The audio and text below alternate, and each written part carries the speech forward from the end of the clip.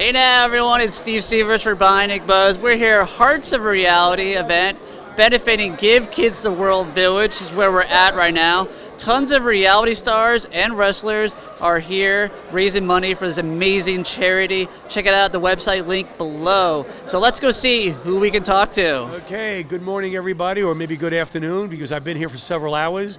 This is autograph signing for Give Kids the World.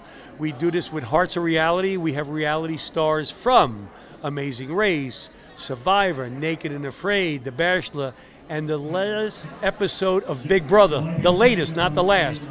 I'm here because I'm shooting another pilot, so I have to leave early, but this is the original urn from my season, which is Survivor Africa 2001, when Ethan won the $1 million, and these are the original placards where he got the votes.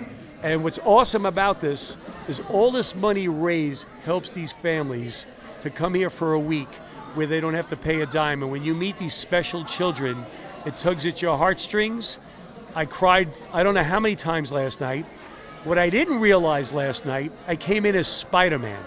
I had no idea that all these young people love Spider-Man. I was probably one of the most popular costumes last night. I saw your photos on Facebook. Yeah, I posted them because kids came up to me, and I wore a mask, and they wanted to be with Spider-Man. So this is why I do this. I do this to support these amazing families and children. You know, Omar has done a phenomenal job this year. I think we raised over $280,000. Think about that number in this time of pandemic.